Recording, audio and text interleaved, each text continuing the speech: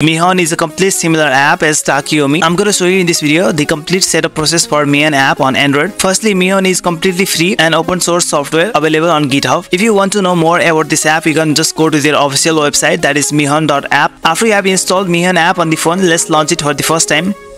It has got totally similar interface as Takiyomi. Next, and firstly we're gonna select one dedicated folder to store the Mihon files. Tap on select folder. I'm now inside the download folder. Let's create one new folder to store the Mihon files. I'm going to call this folder Mihon files and use this folder. Allow. Now tap on next.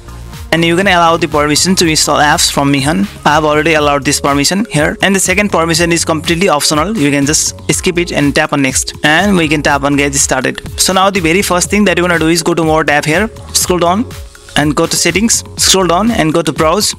And we're going to tap on this extensions repos here.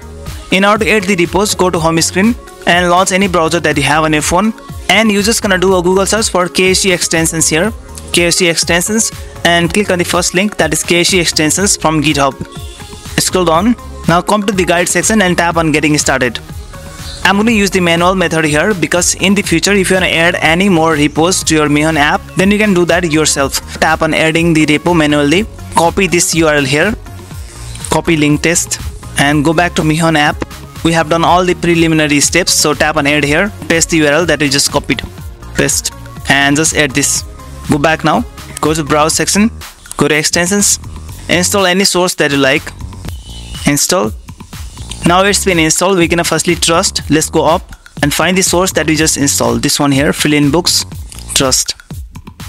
Go to sources now and tap on the source that's being installed and trusted.